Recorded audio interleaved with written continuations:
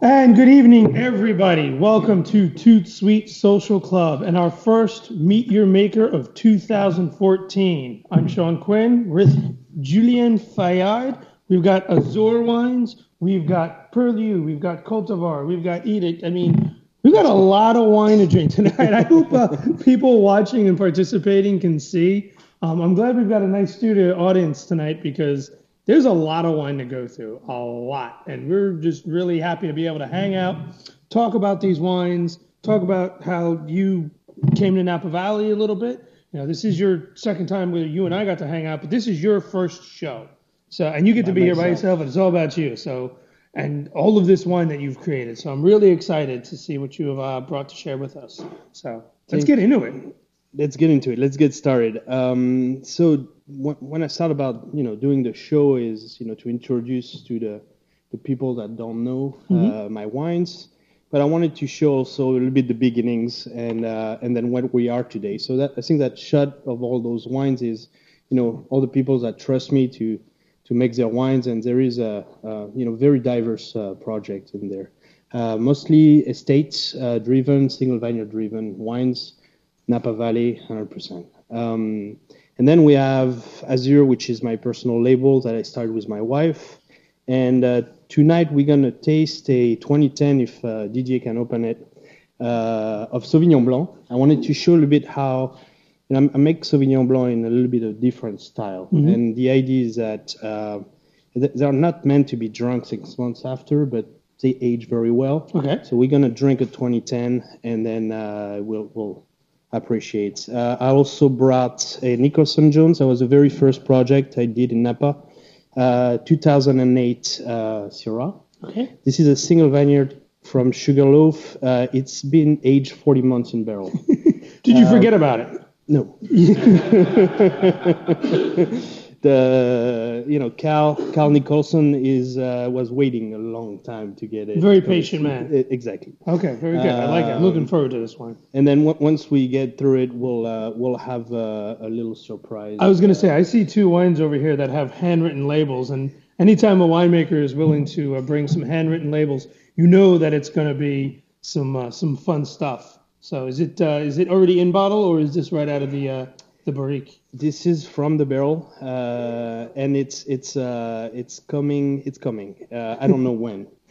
So I'm sure before 15 we're gonna bottle that, but it'll take a little time. Oh, DJ, thank you. Some floaters. Oh, what have we got here? So we have with Azure we have a little. We need more glasses. Can we get two more glasses from the big one? Oh, well, there goes the other one. I was going to compare because that was the 11 that I had in that glass, but that's all right.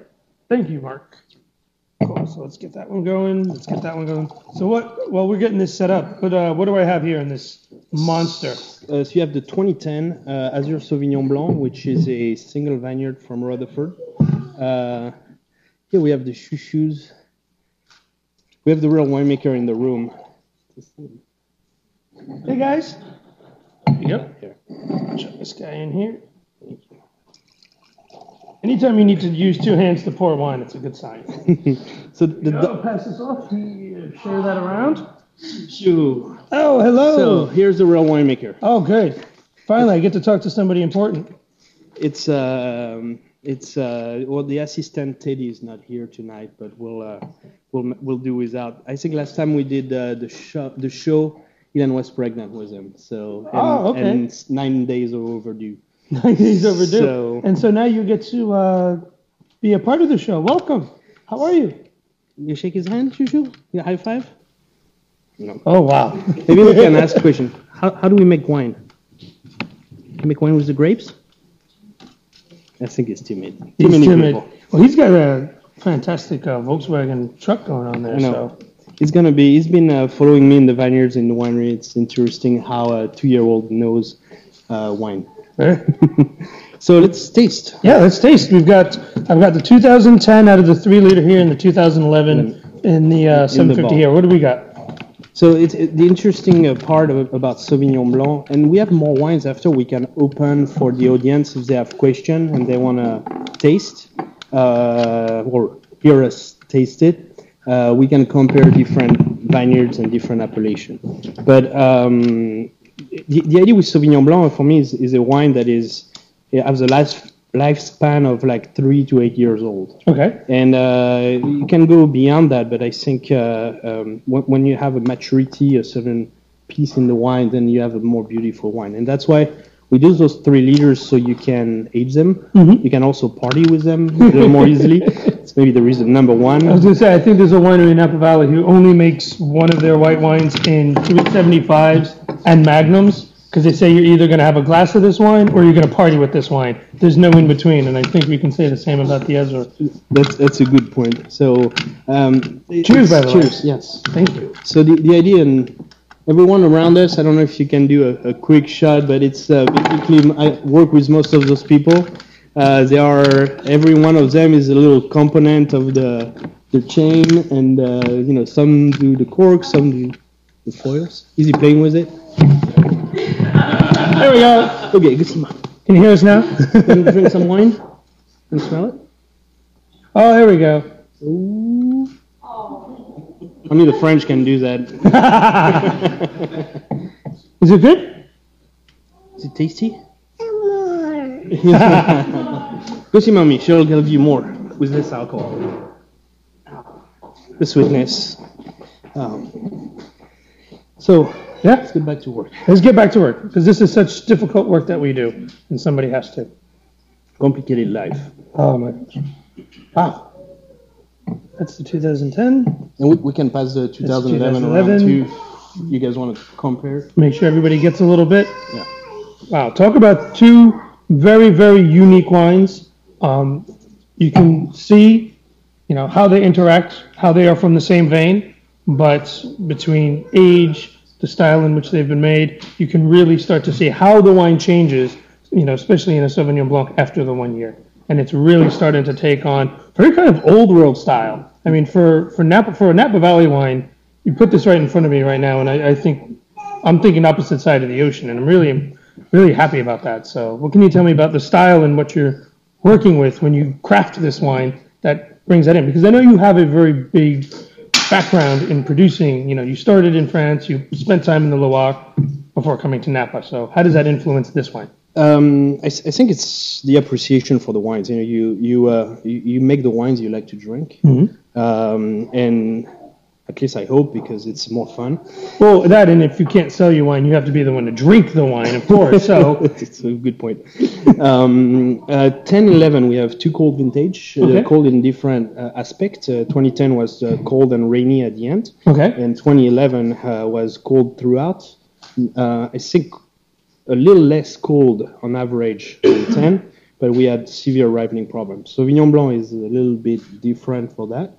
We don't need that heat in October to finish as we do for Cabernet Sauvignon. Right. We're a little more safe. So what you can taste between the 2 wines, 10 has a little more structure, a little bolder shoulders, and 11 has a little more citric acidity, a little more bite into the acids, and I think that's the vintage difference. It's the same vineyard, same winemaking techniques, same people, so it smells the same. What I want to show is how, aromatically, the persistence and the intensity of the notes stays very, very even.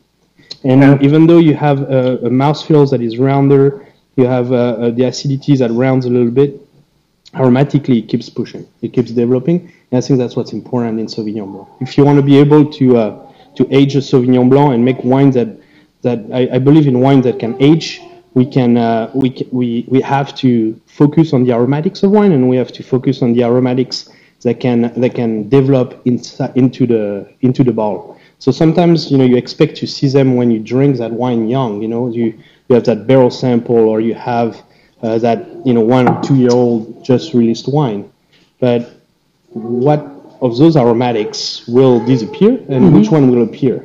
Okay. And that's, I think, a part of the finesse of Napa Valley that we need to work on. And something that you and I have talked about, and something that I think you've hit on a little bit with these wines, is finesse. And in crafting wines that have not only a balance and a finesse to them, but have the ability to age. Even something so simple as Sauvignon Blanc, all the way through Cabernet Sauvignon. I like the way you've hit on needing different components that show up in the beginning, but also having things that develop over time. And with this big style that Napa is all of a sudden becoming very popular for, do you think they may be forgetting about all those other things and just hitting that part one? And then all of a sudden, if somebody does try and age the wine, it's gone? Is that happening in some cases, do you think? I think, it's a simple fact is you have to sell the wine. So you have to be able to, you can't sell the wine saying, hey, don't worry, it'll be better in 10 years. Right. So you have to have a wine that is pleasing, that is, and a lot of the wines are drunk young. So it's important to make wines that are approachable and that are easy to drink. It's also important because we're in Napa Valley. We make wines that are very expensive, that are usually going to collector cellars, to very high-end restaurants, to people that manage their cellars, that collect their wines. And so there is a need to have wines that will withstand the time and will be showing, their quality and finesse in the future. And I think that for me, that's a big part that should not be forgotten into making wine. In the shot, we should show some labels. We have some wines, that are in the 20 to 40 price point, and those wines are meant to be drunk right away. Right. They're not meant to put aside for 15 years. But when we start to talk about single vineyard estates, we're starting to refine the wines. And, we always talk about ageability, and I want to be able to prove it. Mm-hmm. So that's a little bit what I'm bringing today is wines that are, 4 to, the oldest is 5-7 years old. And just to show how the change is happening slowly. But for me, it's the proof that what I'm doing, I think, is right. Well, the proof is in the pudding, as they say. And, when you can taste the wine and you can taste it year after year after year, and you can see that not only do the younger wines show well, but also as you move down the line, you've got more and more that are holding up in time and are really continuing on, not only stylistically similar, but of the same quality. You've done what you've set out to do. Exactly. And it's, so there is different, we're not supposed to, or we didn't plan on drinking it, but there is a contrast with the rosé, for example. This is a wine that is meant to be drunk young. Mm-hmm. And when I grew up in Provence, we drink it a certain type of rosé, and we make it, from Syrah, Grenache, Mourvèdre, and we make it to be drunk at any time of the day for any reason. And it's actually in France, in terms of quantity consumed, number one is red, number two is rosé. Mm. So it's a really large part of the market, and I hope the American market takes on and really enjoy rosé as much as the French do. I think it's a beautiful product. It's still way underdeveloped. I would have to agree with you. I think rosé is super underdeveloped in the United States. We have had this reputation for a long time where a lot of people, when they think rosé or they think pink, they're going to immediately think sweet wines. Yes. But that, I think, in the last few years where people are becoming more educated, when they're really getting into wines and they're seeing more than just the same names producing pink wines, but they're seeing lots more pink wines, they go, well, something must be going on here, so maybe I should try one of those. And then it's becoming more interesting. And it's actually, rosé has a bit of a niche market, And there are a few American producers. I know that there are producers in France that only make rosé in some cases, and I know that there are now a few American producers out there that only make rosé, and they just love it, and they're getting it out there, and they're spreading the word. And I I wore my pink tie because we were drinking Thank you for the support. I think it's very true. It's very true, and we have a mass of consumers that is really being discerning in their taste and interrogating themselves on why should I drink that wine and what's make me like it. And then it's a very, very difficult world, that you get scared of because it's so complex. I think just trying, getting out there, finding the couple niche of wine that you like, and try one that you think you don't like every once in a while. Mm-hmm. It's a free world. Oh. So do you want to move on to the... we've got so much wine here today. I feel like this is just, I wanted to talk about real quick, and we didn't get to the flavor profile. Yes. On the Sauvignon Blanc. And I know this isn't so much a tasting show. This is just a chance for you and I to hang out. But the flavor profile for me is so different between these two wines because this is really that bright, fruit-forward, tropical. But this is starting to have this beautiful, almost savory characteristic, which, if I'm out by the pool, I want this. But if I'm eating food, I want this. Yeah, and I think the answer is in the aging of white wine, especially. There's a roundness of that acidity, and you get a little more of the butter sensation, sweet touch into the mouthfeel. And so those broader shoulder makes it that you can eat it with food very easily. 10, a little more ripe, a little more sun, a little more structure to it.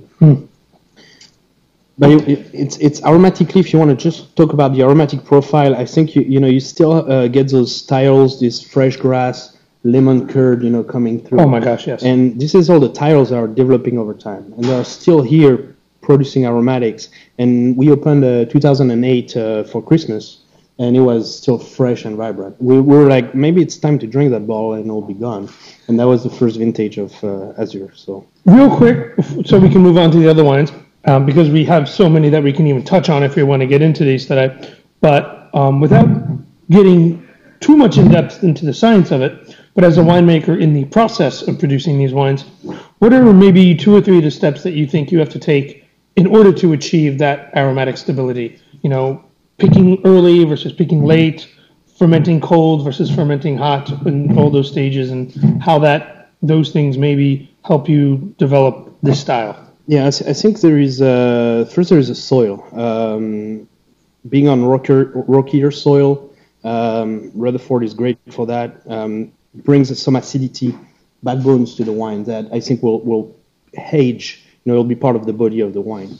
In the vineyard, you always want to avoid to overexpose your fruits. Okay. And temperature will dissolve those acids. So we're going to work a lot on the acidity and the acid profile of the wine, and then we're going to protect against any excess. And this is really canopy management. I mean, California, the game is the sun. And that's where I think by being protected, you almost have to make it so maybe you'll never get to ripeness. So you have to protect it too much. So you're telling us that we need to edge on the side of maybe you don't get quite ripe enough, but if you do, it's going to be perfect. I think if it takes longer, it'll be better. Okay. And then after in the fermentation, we have cold, moderately cold fermentation. Actually, they are not that cold. And that allows for some reaction, chemical processes that helps those molecules to become what we call precursors. And precursors are little, semi-produced molecules that are stable in the wine, but that you can't smell. And they will develop with chemical reaction as it's aging. And that's what we're looking for is to have that potential of molecules that will develop over time. So in a sense that if you started fermenting this wine maybe a little bit too hot, they either aren't developing those precursors, or maybe some of those precursors are... So too high in temperature, you'll burn them off. Too cold in temperature, you'll develop a different kind. Okay. And that's a kind that is usually very fragrant, very given early on. Right. So you have super aromatics, but 6 months later, the wine is flat. Okay. So the game is long term, and it's a choice. It's a personal choice. And all of these are. I mean, this Sauvignon Blanc really is about the long term, and it's delicious. It's wonderful. And real quick, since we have such a wonderful audience here this evening, and while we've got these wines in front of us, trying to see who has light glasses. Any quick questions for Julien about these wines and about the Sauvignon Blanc or the Rosé? Something you've always wanted to ask him. And you got to come over here. People can't hear you from over there. Okay, so I wanted to ask you about the 2010. Is this a 100% Sauvignon Blanc? Yes. Okay. So what is it about 2010 that makes this so fruit forward? I think the way you taste the fruit today is because of the fermentation process and what we did with the fruit in the vineyard, and then as you were saying about the fermentation. So the only part I didn't touch, or I touched really quickly, is the decision in the fermentation. So 100% stainless steel. controlled temperature, controlled yeast as well, and then very steady fermentations. So are the 2010 and the 2011 all the same clones?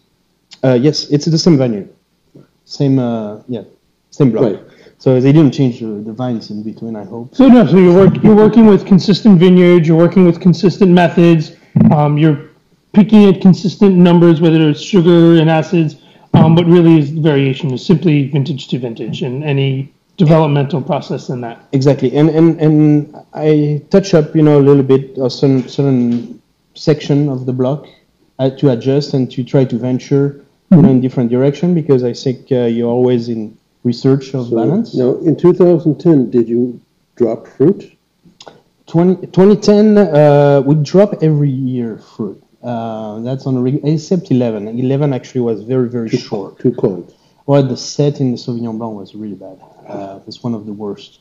But 10 was fairly croppy, and 12, and then 13 was, Miraculous. Yeah. Thanks, Richard. Okay, thank you. Anybody else? Real quick question before we switch out wines. I always want to get as many questions in, get everybody, and you don't have to come up on camera if you don't want to. Just shout out the question. I'll make sure to repeat it. Anybody? Okay. Drink more. Drink more. Yeah, we've got a lot of wine to go through. So we skipped through quickly the rosé. I mean, it's starting to be I'm leaving that right there. It's not going anywhere. So the other wine I wanted to show tonight is a 2008. It's a Nicholson Jones Syrah. It's made from a small vineyards located south of Napa. Very, very cold area. It's almost Carneros, but on the west side. Okay. And it's that bench that you drive by the highway. I don't know how many hundred of thousands of people drive by and never see the vineyard. So it's good, but I think we should showcase the wine because it's really worth it. 2008, we did the regular bottling, and then I held 3 barrels on the side. I felt the wine was so special that it was worth spending, researching what long aging will do to it. And so it sits 40 months in the barrel, and we finally bottled it, and now it's, 2008, we're in 2014. That's patience right there. And we're starting to slow it. So it's a very, very small production. Beautiful wine.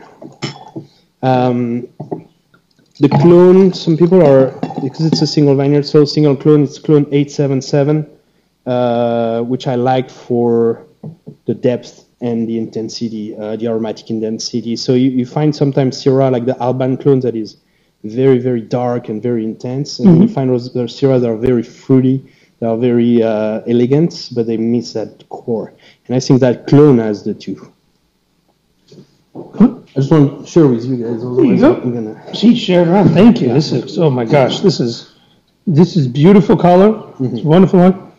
And this is super aromatic. This is, for being a 2008 and for, 40 months in oak, you almost look at maybe drinking an older wine, but this is bright and fresh and fruit. Just beginning. This is an amazing, amazing wine right here. Yeah. So it's been open for maybe 45 minutes now, and it's just picking up aromatic. It is very different. When you first opened it, it was kind of a punch in the face, which is okay. Every once in a while, you need somebody to kind of flick you in the nose and wake you up. But yes. This is really now becoming very approachable, very fun and friendly. And when you're working with a wine like this, and you have your normal, like you kind of touched on, you bottled a certain amount of it, and if you really, really like that bottling, it takes a lot to basically say, no, I'm going to hold on to those, and I'm just going to let them go and let them go and let them go. What is something that finally tells you now it's okay to bottle? I mean, could you have let this go another, 10 months, 20 months? I mean, we say this like it's, a kind of a fun thing, and we're being flippant about it. But in essence, you've got your product, locked up. It's not in bottle, so you're not selling it. You're not getting it out there in front of people. So, if you're making somebody else's wine and you're telling them, nope, you're not allowed to sell it. Nope, you're not allowed to sell it. People might get a little bit interested to what's going on. So it's the good part of working with people that are patient. Open-minded, and I think after you said it, the proof is in the pudding. you have to be patient with wine. It's the first thing is time. You can't push time. You can't, there's techniques to kind of go around time, but it's never going to be waiting. I think for this one, is a good example was how many barrels do I hold up? Should I hold up? And then you do it, and now we don't have enough wine.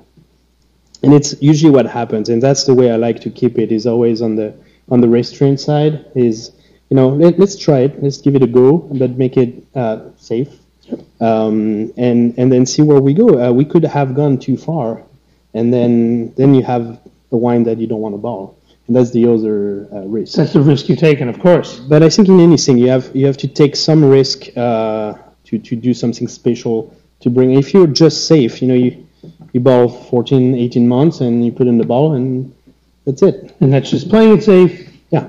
And that's just, making your wines, doing what the normal steps are, 1, 2, 3, 4, getting into the bottle, getting in front of people and selling it.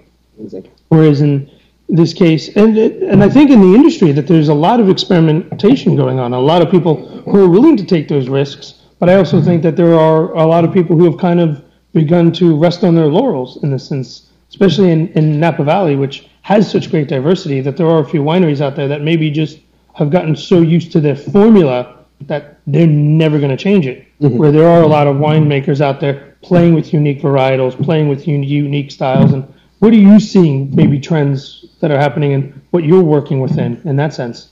With wine, when you do single vineyards and single, little blocks, you find an identity.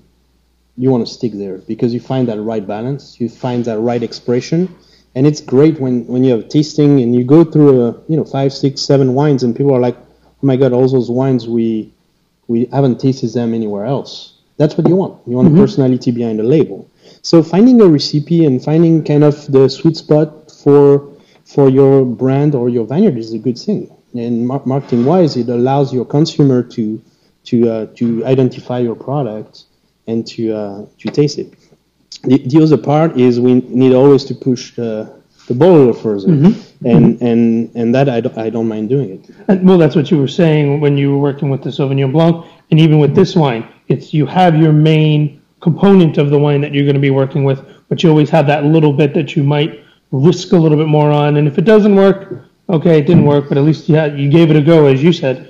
And to discover, someone has to take the risk. Is the explorer that goes by himself and he follows his ID. And, a few fail on the way and some go through, and you want to be one of those that go through. So it's just rigging, having the right people around you, having the right vineyards, being, patient and paying attention to what you do. And usually it works. It's only wine. It's only wine. And you know what? If you... God forbid, if you can't drink it, you can at least make vinegar out of it. It'll get used in some way. Or brandy. We'll work on that one. Might have to have a brandy tasting here one night. I think can do that. You can definitely do that. Now, this wine itself, so it's when you produce this, when you're working in the vineyard with Syrah, and everybody talks about Napa Valley, talk about Cabernet, talk about Bordeaux varietals. This is, of course, a Syrah. Yes. So, why Syrah? Why Napa? Real quick, before we start getting into more questions. It was a fortuitous encounter. I think Napa Syrah is beautiful. I don't think Cabernet should grow everywhere. Mm-hmm. That's one point. But it's Napa. Cabernet grows in Napa, whether it's Coombsville, whether it's Carneros, it's going to grow Cabernet, right? It should, but some people don't follow the rules. I think we said it already. I think Syrah is seductive. It's beautiful. This is an expression of Syrah that I think is not, like if you take a purist Côte Rôtie, it'll be horrified by it because it's California in a sense. It's big, it's rich, it's bold, it's creamy, but it has tons of little red fruits on top of it. Oh. And there's that black core. If you're Côte Rôtie, which is a different side, it's a lot colder. We have, the violet. We have very, very refined flavors to it, and a body that is not as full and lush, but is in length and texture. So this is definitely American California Napa Syrah. The fact that we can put it through 40 months of barrel that it's today in our glass is because the wine can handle it. It can hold that, and that's because the structure is so massive. So, we talk about Cabernet, and we have that research for finesse and structure. We can find it with Syrah as well. Sauvignon Blanc is a bit the same. They are both aromatic varietals. Yep. So they are easily displaying a varietal character. Okay. So they tolerate a little more side changes. They'll still express, the clone will be driving the style. But then after, how we farm it and where we ferment it, will really make it a unique product. And that's what we try to have today with that Syrah. It's something you can't find anywhere else. So in the sense of, in setting this wine up to spend 40 months in barrel, we touched real quickly on some of the viticulture and winemaking practices that you do in the Sauvignon Blanc. What are some of those things you do with the Syrah, in canopy management, and maybe, letting it hang a little bit longer, maybe really restricting the number of, clusters per vine, that sort of thing? Yeah, the yields are about 2 tons an acre, very, very, very tiny. Very tiny. It's almost, you look for the berries in the vineyard. It desolates the farmer, and we cope with him, but the wine's so good that... How does the vineyard owner walk through his vineyard and he sees lots of green and only a very few bits of grapes and wonders what all his vines are doing at that point? Well, it's part of those people that grow vines to make wine, and they don't just grow grapes to sell them. And so we have that tight relations where we can go further and we can understand the farming at that level. Syrah is very sensitive to it, yet very resistant. You want to have those dimple berries. You want to go a little bit in that extreme world where aromatically can take a hit, but it'll still express itself through it. So it's really a universal varietal that you can plant in very dry, rocky soil, and then or you can be the feet in the clay in a wet climate, and it'll still make wines that are of quality.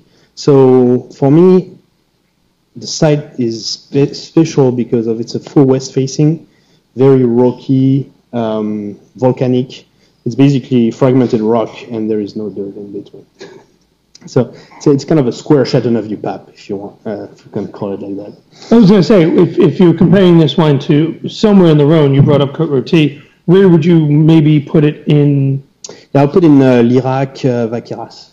Oh, wow. With even more structure. Mm-hmm. I think California is magic for the amount of sunshine we get, and we never have to fight with the rain, except a couple of years in and out. Or this year. Yeah. When did it rain last? Does anybody know when it rained last? Did it rain? 2011.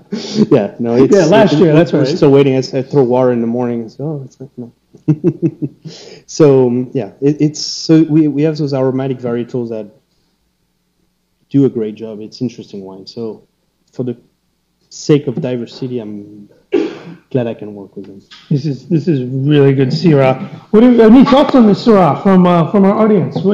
In a lot of the Syrahs that you may have had in the past, comparing this one to them or this on its own? I mean, what do you think about a wine spending 40 months in barrel? And Yum. I like that. Yum. One word answers. Anybody else? No, come on. Somebody's got to have a question.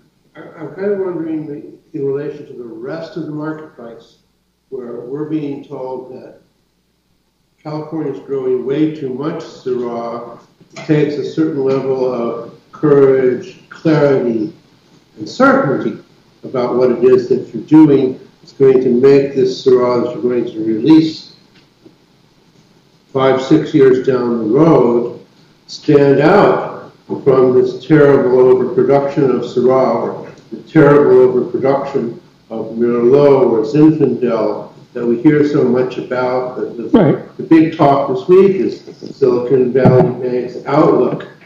Right. Don't grow Syrah. There's way too much of it.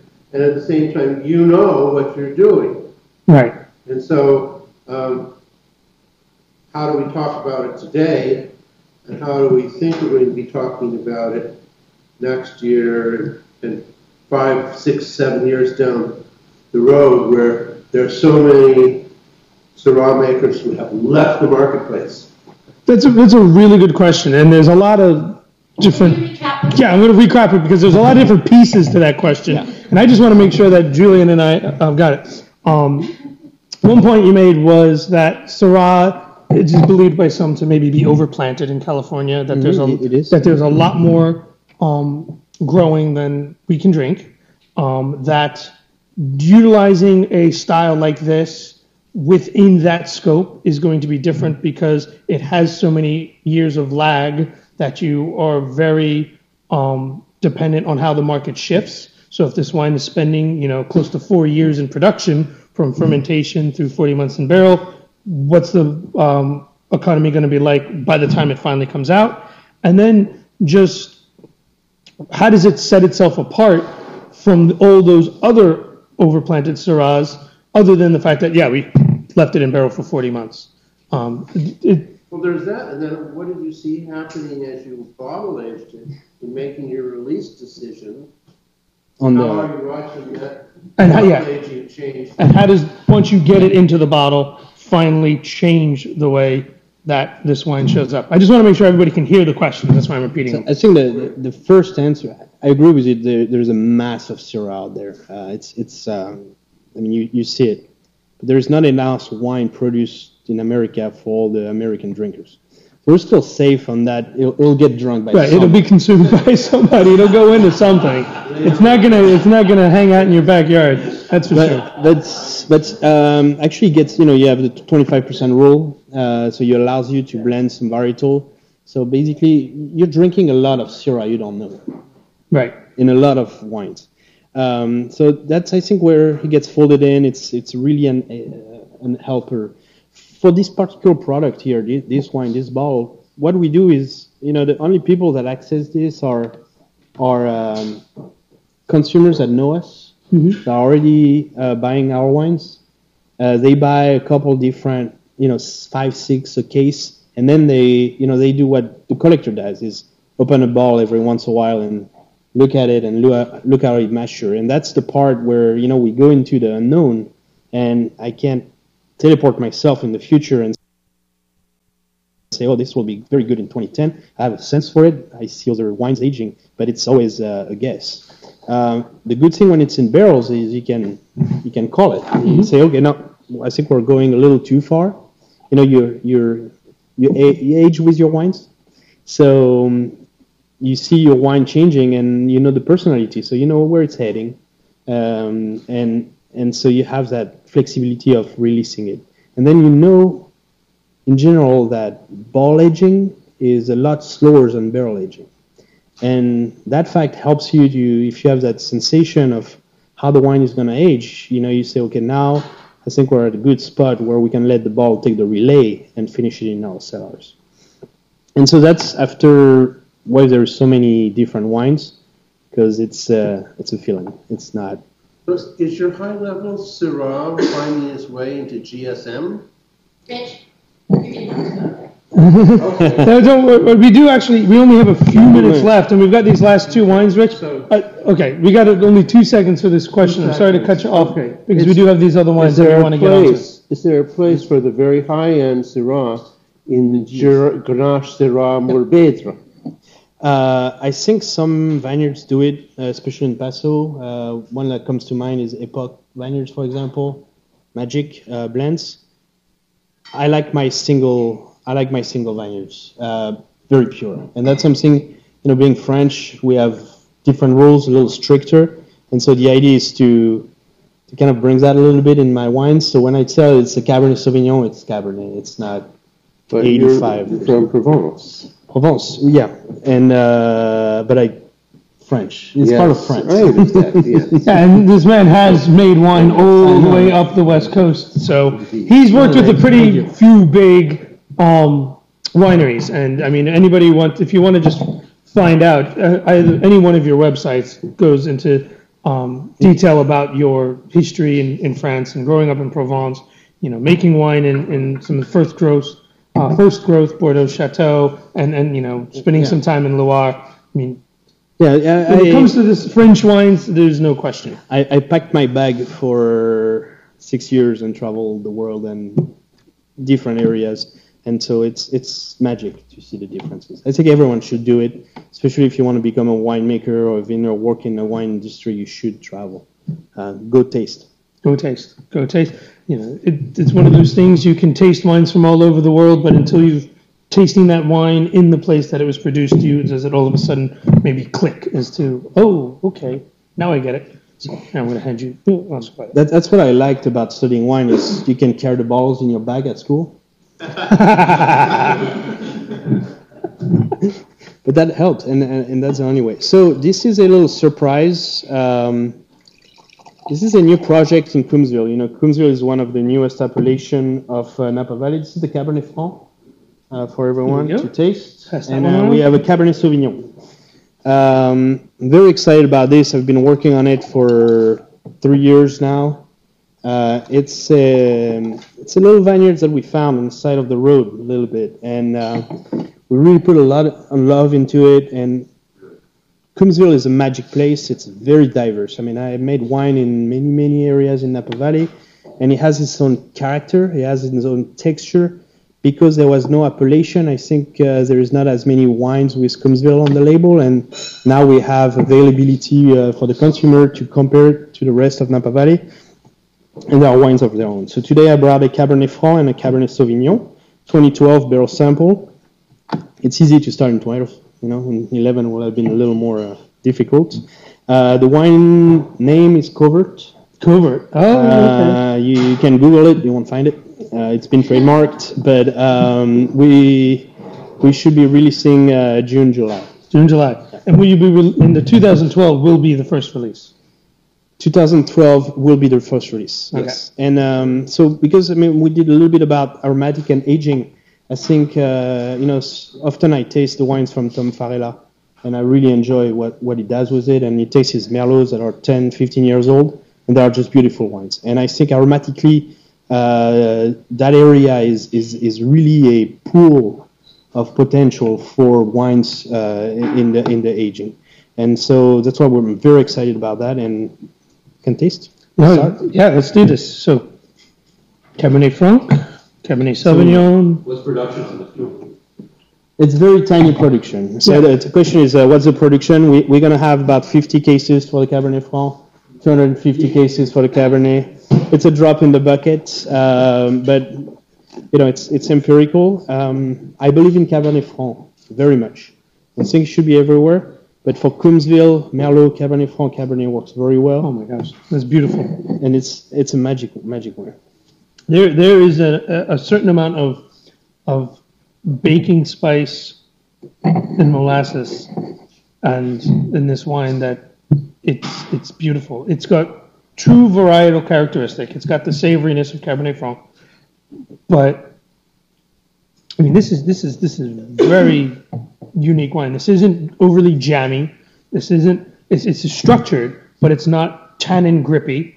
It's not clawing at you. This is just mouth filling, big, delicious. Opening like a flower. It is, but it's not like a little. It's a big rose bulb. It's a big rose bulb. We're looking at the monarch roses here instead of the little tiny ones that you get from the grocery store. I mean, this is huge. And that's when Cabernet Franc shines is when the varietals can express itself. Mm-hmm. And this moderate weather we have in Coombsville allows you to ripen Cabernet Franc.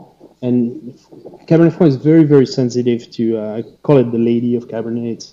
It's the personality of the wine is always very fragile. And so if you expose it too much, if it ripens too much, then you lose that character. Mm-hmm. And I think the finesse of Cabernet Franc is in the nose, in the texture, in that forefront of aromatics. And right. I think that's you. Oh, this is beautiful. This is absolutely beautiful. And let's take a real quick moment to talk about this Cabernet Sauvignon, because with the last 5 minutes we have, I want to do something fun, but I want to talk about this wine first. I don't want to leave it out. So Cabernet Sauvignon, bigger structure, bigger texture, which is not always the case. I mean, this Cabernet Franc is solid, but you get a little more intensity, darkness, black notes, toffee, mocha, cocoa, but then you have that cherry that's coming through. And that's what I'm going to look for is that wine in the next 5 to 8 years, is to have that darkness mix with that cherry, and once we'll overlay the other one. I say this is a lot more savory, spice, lots of fruit, but more kind of crusted fruit, whereas this is just more fruit on top of fruit on top of fruit, that black base, but lots of little sprinklings of cherries and things like that. Absolutely wonderful. And then if we start drinking it over an hour, it'll go. All these wines, from when you and I first quickly went through them and talked about them before we sat down versus what we've seen as we've been at this table, it's just been absolutely huge, and it's been great. And I wish we could make the show last 2 hours, so every 15 minutes. I brought enough wine. So we've got more than enough wine. And actually, something I want to do with the last 5 minutes is if we could get all the producers that are here who have brought their wine to grab their wine, just so we can see really quick how many different wines that Julien is working on right now. Because, I mean, you guys have, brought some fantastic wines, and I'll grab some of these other ones just so you can if you're on a Zoom, yeah. Grab the Purlieu, yeah. Julien, I think your son stole my course. hop right in. 12. 2012. So, quick shout out here, hopping right here. Yeah, we get everybody else in the photo, but I want these guys to really quickly point out. Yeah, we have Jimmy, so Edict, we do a lot of single vineyards coming down the pipe. Cabernet, Coonsville, Centric, with a couple surprises up north from Yountville, Oak Knoll. And then Jody Harris, which is Caspar and Cultivar Wines. Caspar is a beautiful estate in Rutherford. It's organically grown. They do olive oil. And the soil is so particular. It's so hard to grow those vines that even organic is a challenge. It is a challenge, yeah. But the wines... we push them as much as we can. And the wines are just beautiful out there, and with an expression that you don't find elsewhere in Rutherford. So I seek them. It's good wines. And then we have Cultivar, where we do appellation-specific wines as well. And then you've got these guys over here real quick. Yeah, Le Piche top 100 from I'm forgetting the newspaper, the Chronicle, with Purlieu, both centered around Coomsville as well. Le Piche is Napa Valley. So a small estate. This is coming online. It's been underground for now, so it's been 2 years of work. Edict, we are in the process also. Very cool. Got some great wines. Julien Fayard and all of his wonderful clients and all these great wines. We've got a big dent to make tonight, and so this is food in the bag. This is a reason why everybody who's watching, everybody who's going to watch, who follows us, need to tell everybody that they know, because we need more people here. We've got a great studio audience tonight. Thank you, everybody. Cheers to all of you guys for being here. We could use some more. So always check us out on Facebook, Toot Sweet Social Club. Always check out our website to find out when we'll be hosting new Meet Your Makers. Tootsweet.com. We've got a Twitter feed, everything. Thank you to 55 Degrees for constantly sharing us with those guys. Great wine storage up in St. Helena. Wines, yeah, and they store all of our wines too. So and ship them all over America. Thank you, everybody. Thank you, Julien. It's always a pleasure. Cheers, everybody. Cheers. See you soon. All right. No pressure. Well, I've heard some people say about Cab Look at that, a minute 30 under time. Is that they're looking for the Shaley loam that is so ever present in the Coomsville district because of what it does in that with all the other growing conditions there, that the Shaley loam